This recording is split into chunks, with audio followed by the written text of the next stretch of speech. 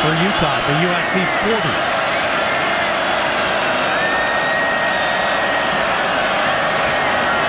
And motion right to left. Dump out and a nice catch. So that's a significant penalty. Changes this third very much for Utah. Pressure coming, but Wynn has time. Now Wynn runs out of time. We saw Longhey out of the backfield in the pattern. Haven't seen that out of White yet, so look for more of that. Shotgun for Wynn.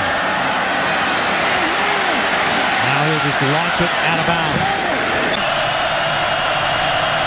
Wynn wings one out here to the near side, and USC following the theme at the 29-yard line. Under 7 minutes. Perry right in the face of Wynn, forces him to dump that ball. Play for the Trojan defense.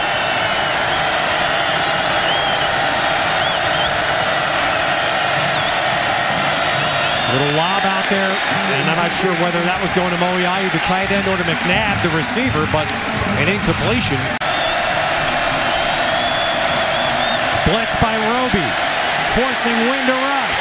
Sacked from behind by Pollard. Jordan Wynn shows you the ability to think under pressure. I'm going to keep coming after him. This is a play where he has to simply throw the ball out of bounds towards his receiver.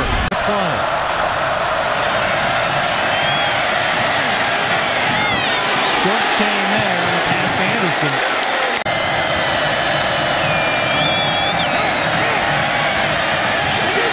Incomplete.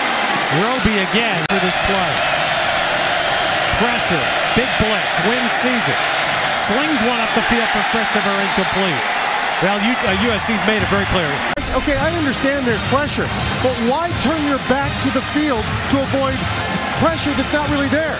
Keep your eyes down the field at all time, and you can make the throw. They play hard. They've got talent at most positions, particularly in the interior where they have to compete. No timeouts for Utah. Wynn throws one down the far side. Can he make a play? No. Christopher trying to reach down. In his college career, he kicked. He would love to have a shot. Wynn. Oh, what a great catch. Drez Anderson. Utah's across midfield. Clock stops for the first down. 18 yards, another big-time catch by Drez Anderson.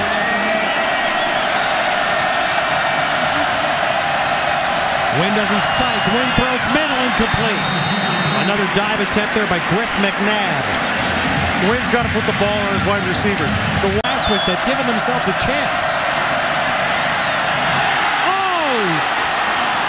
Wynn gave the game on a platter to USC, and Pollard could not hang on. Hayes Pollard will, if something goes on, you take a look, he never sees it. Because Gallipo comes up, Hayes Pollard shifts over. Jordan Wynn never sees Pollard.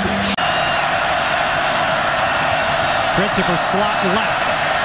Wynn pressure.